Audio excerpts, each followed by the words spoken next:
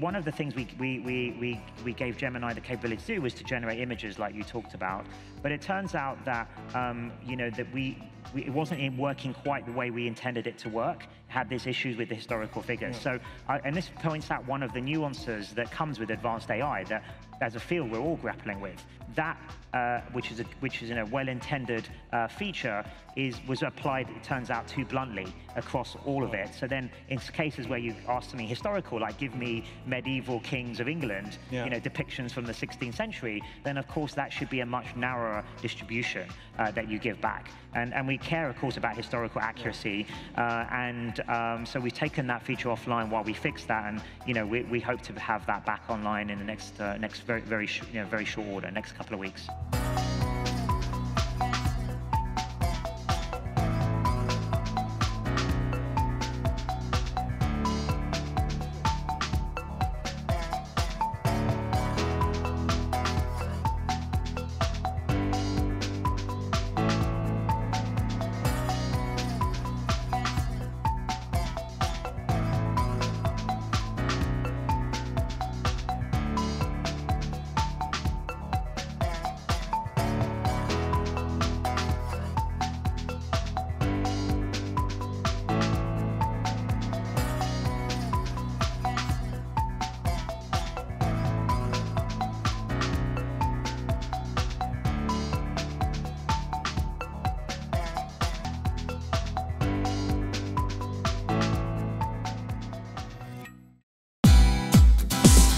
Hey, thank you for watching this on CNBC TV18. Hope you liked it.